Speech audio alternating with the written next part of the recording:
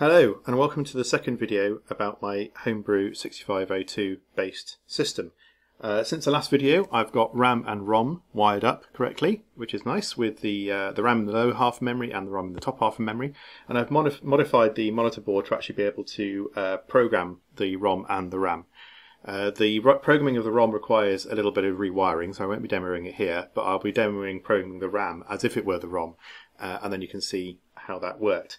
I've got a little inset video which is the data and address bus monitor from the board, and without further ado, let's power up the machine. So I'm going to power up the machine with the reset button held down. The reason for that is that I don't want the actual code I've got in the ROM clearing any memory, so we can actually see the effect of the processor working. So if I power up the reset button held down, connect the serial monitor, and then start the serial terminal. There we are, we've got control, and now I can take the reset line low here and take my finger off the reset button. Right, so now the processor has not had a chance to play with memory yet, but we can dump the memory from this monitor program and have a look. So for example, if we dump 0 page, you can see that there's just garbage in there. If we dump the top of the ROM, the bottom, the beginning of the ROM rather, the first page of the ROM, you can see that there is something in there. The ROM starts with some of the strings used and proceeds with code.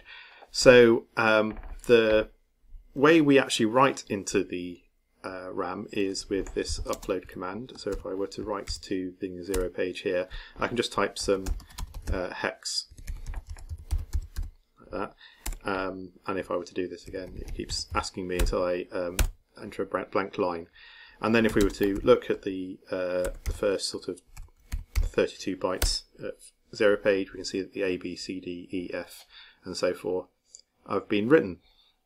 This terminal program actually allows you to helpfully use external programs, so to send files. So I can actually upload a single file to 0 page using this terminal program.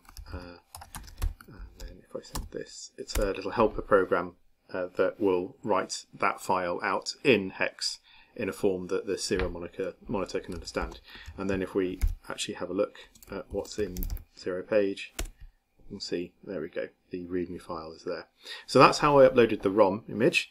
I actually uploaded it with the wiring, as I say, slightly changed so that the ROM became writable. But at the moment the machine is configured such that the ROM is indeed read-only. So if we go and have a look and see what the firmware actually does, I've written a small emulator just so that I can test the firmware without having to burn it to the ROM each time. And this emulator, as you can see, all the computer does is boot up, print the name of the computer system and wait for input. If I hammer the reset button, you might just see that there's a screen is cleared with hashes just before the actual screen is properly cleared with spaces. And we can see that if we look at the code in the reset vector. So the first thing we do is just to bring up the processor, so we disable interrupts and we make sure we're using binary and so forth. We then clear the 0 page to zeros to make sure everything's sensible. And then we clear the screen with hashes, reset the serial port, which is not yet implemented, and then clear the screen with spaces and actually write our banner. So if the processor is working correctly, on boot up, we should end up with that screen image you saw written into memory somewhere.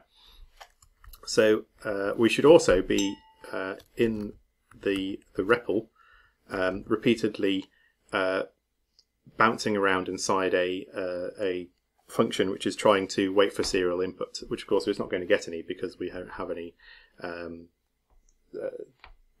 input capability to the computer yet.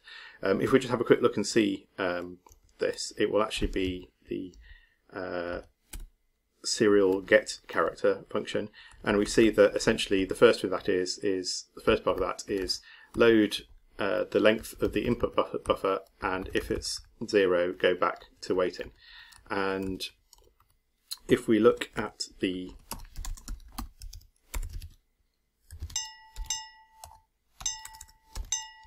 map of the ROM, let's actually look at the beginning of it, sorry.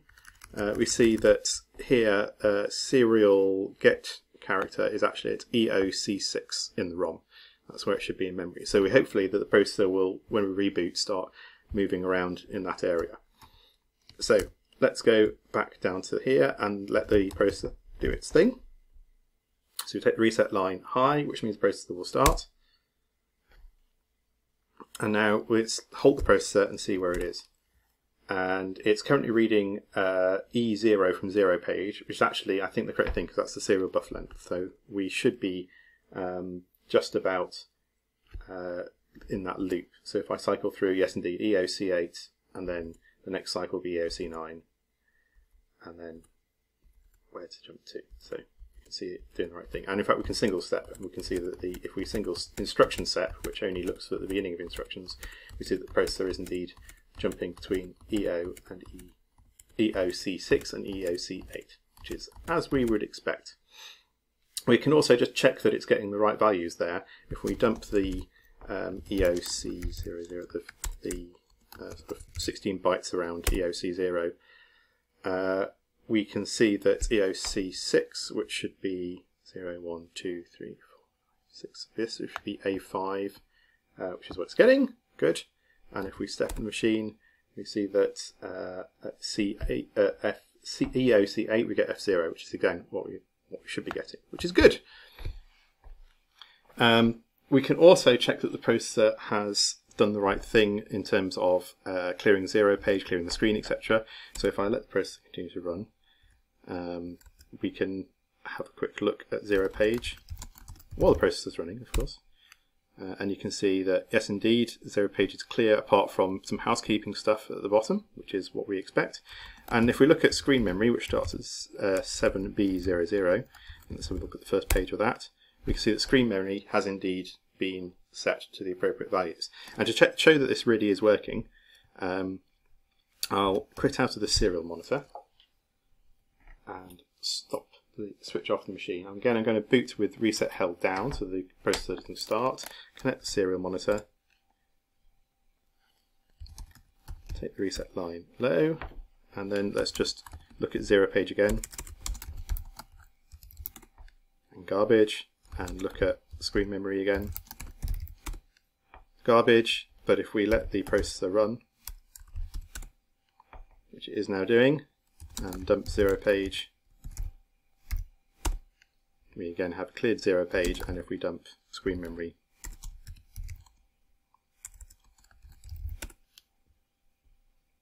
oops, 7BF0, that's not right, 7B0,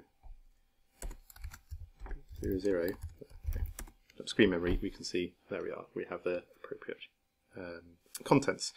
So the processor is now working. It appears it can read and write memory. We can directly poke memory in and out of the processor. So the next thing to do will be to wire up a wire up the ACIA, which is the asynchronous communication interface adapter. I think that's what it stands for. And that will allow me to connect a serial port to the computer, so we can actually start to interact with the computer directly rather than having to just examine bits of memory location. Right. Well, thanks for watching.